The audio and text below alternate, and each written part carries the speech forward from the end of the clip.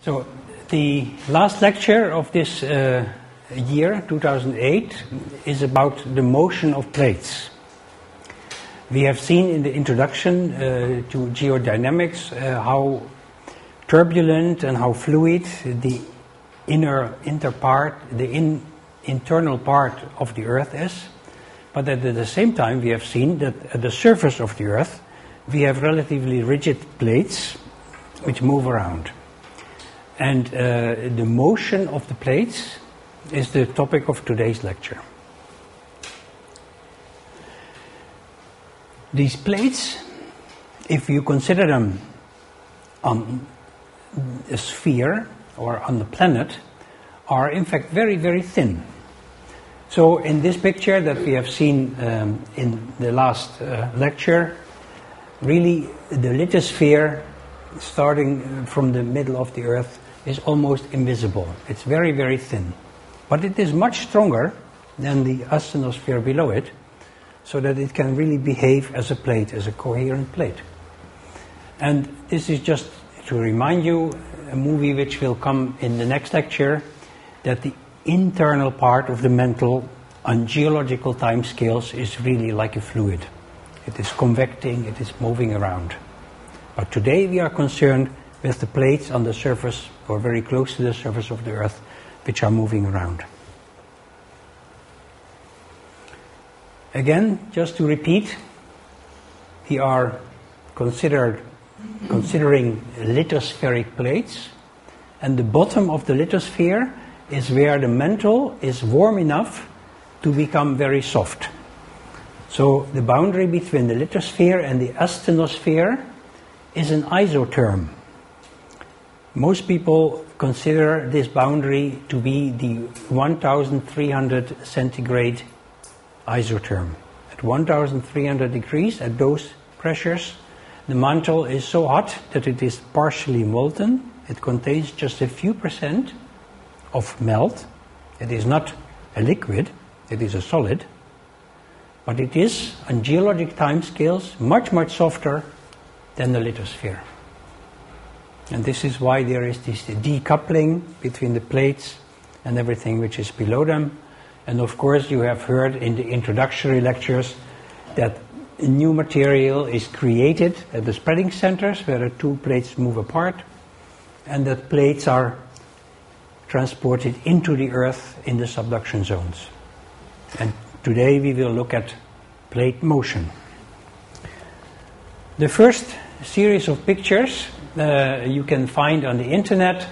There are quite a lot of plate motion atlases, and it is important to remember that there is not one solution for the motion of the plates over the whole history of the Earth.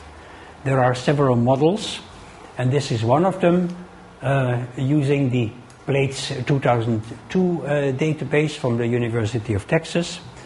And I've taken a few pictures from this database where on this global map all the plates which used to be separate at one time during the geological history are marked in different colors. And here on the bottom left you see the age, or the time at which this plate configuration is plotted. So this is the early Devonian. And the reason why I started it is because we have early Devonian rocks quite close to here in the Eifel and the Ardennes. So at that time, of course, the plate configuration was very different, and what we call Europe now was very close to the equator.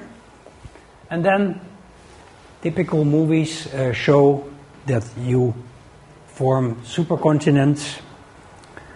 At different times, the plates move around. Now this is the late Devonian, and we, or our Europe, is in this part of the world. And in the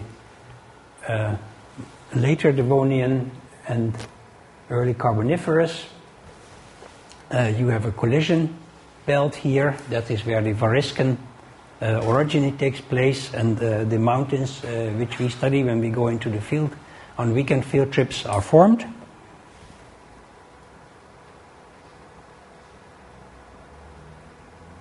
So this was this orogeny here. And then most people agree that on the east side of this orogeny you get a very large ocean, the Tethys Ocean at that time. And then if you go a little bit further in time, in the middle Jurassic, the Atlantic starts opening, so now you recognize that this is Africa, this is South America, this is North America, which were formed by the amalgamation of plates in earlier geologic history. And now North Africa and North America start to split, the Atlantic starts to open, and this is where the Alpine orogeny in Europe starts, the extension in this orogeny. And now from this time you see these stripes appearing on the map.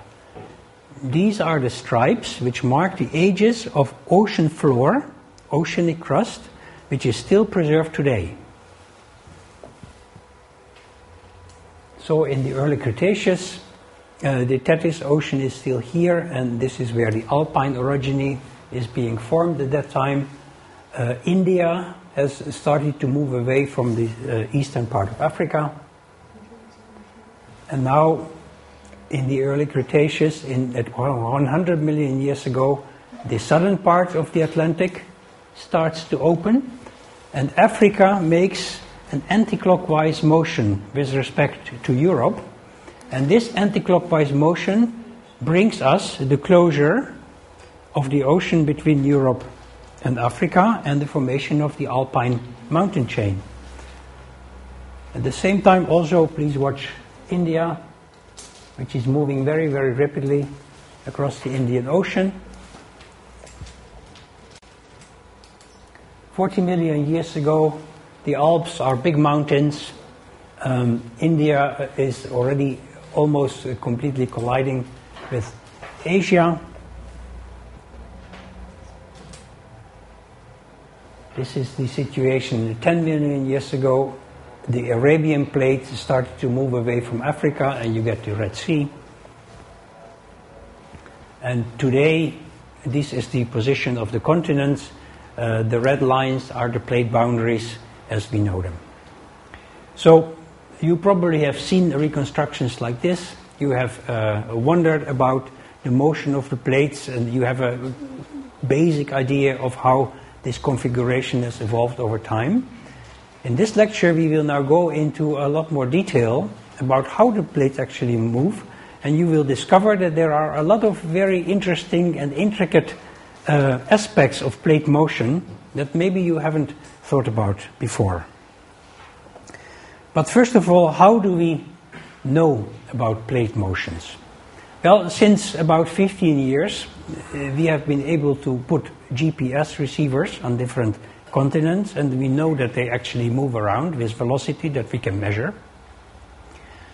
This is the velocity which was measured over the past 15 years. But how do we know plate motion over the past, say, 100 million years? Much, much longer time scales. Well, the first, say, 150, 180 million years, we can do a lot using data on the age of the seafloor.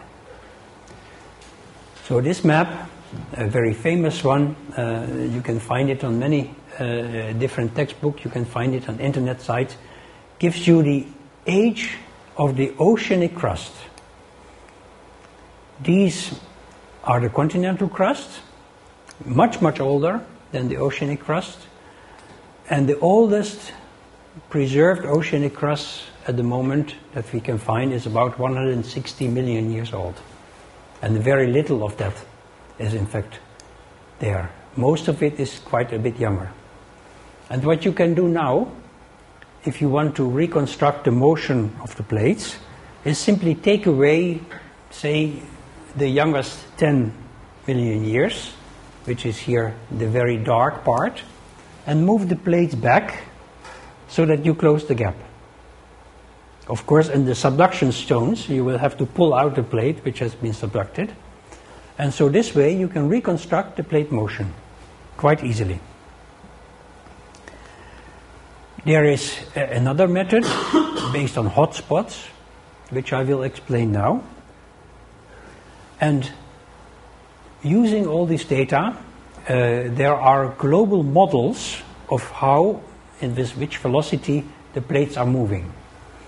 So this diagram here, a very famous one, it has also been known for quite a long time, since the beginning of the plate tectonics revolution.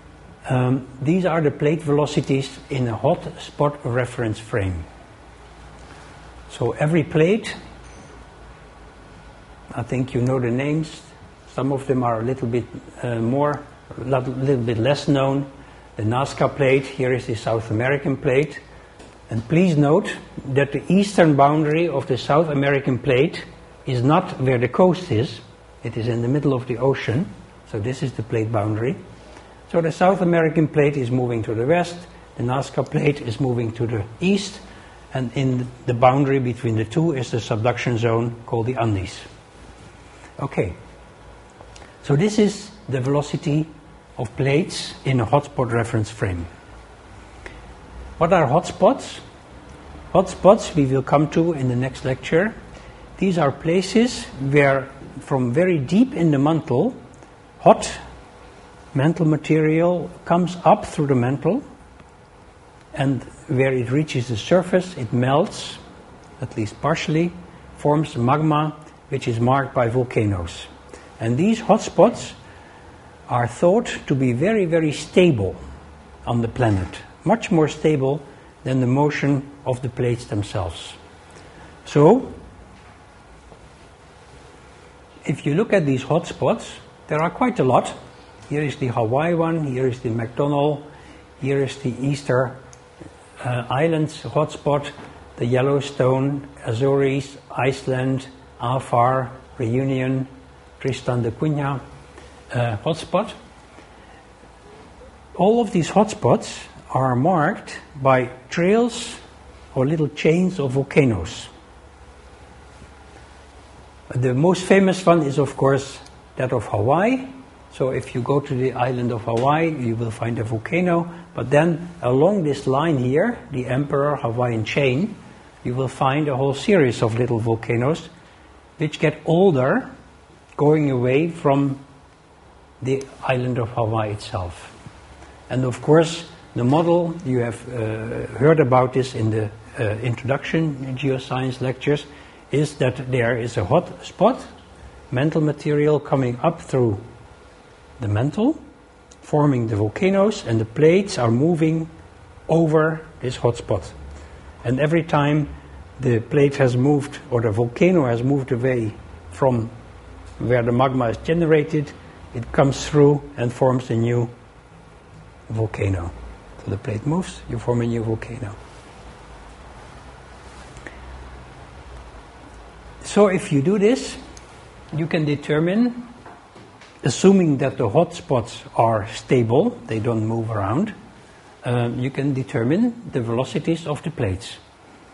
But how do we know that hot spots are so stable?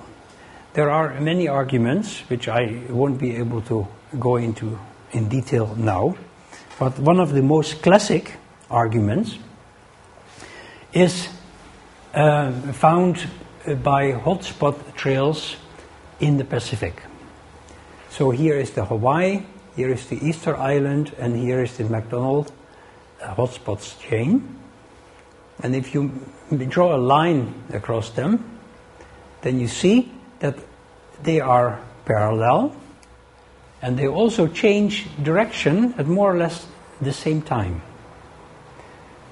Now, if you take as the first approximation that the Pacific plate is rigid and it moves over these hotspots, and the trails of the hotspots are parallel, and also they change direction at the same time, it really must mean that these three hotspots are stable with respect to each other, at least.